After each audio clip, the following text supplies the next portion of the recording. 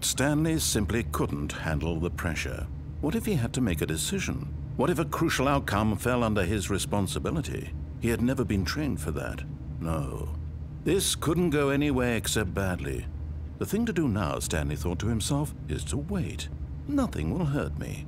Nothing will break me. In here I can be happy forever. I will be happy. Stanley waited.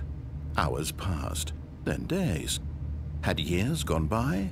He no longer had the ability to tell. But the one thing he knew for sure, beyond any doubt, was that if he waited long enough, the answers would come. Eventually, someday, they would arrive. Soon, very soon now, this will end. He will be spoken to. He will be told what to do. Now it's just a little bit closer. Now it's even closer. Here it comes.